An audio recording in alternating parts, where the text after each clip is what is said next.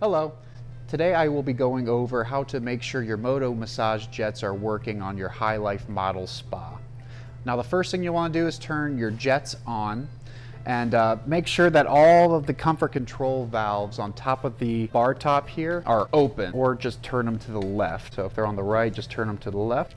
So if it's like that, just make sure they're all turned to the left there.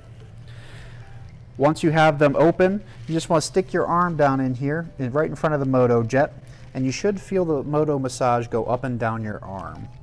If you're not feeling it go up and down, you should go over to your diverter valve towards the front of the spa, this bigger one here, and just turn that from side to side, and then stick your arm back into the spa to see if it's working.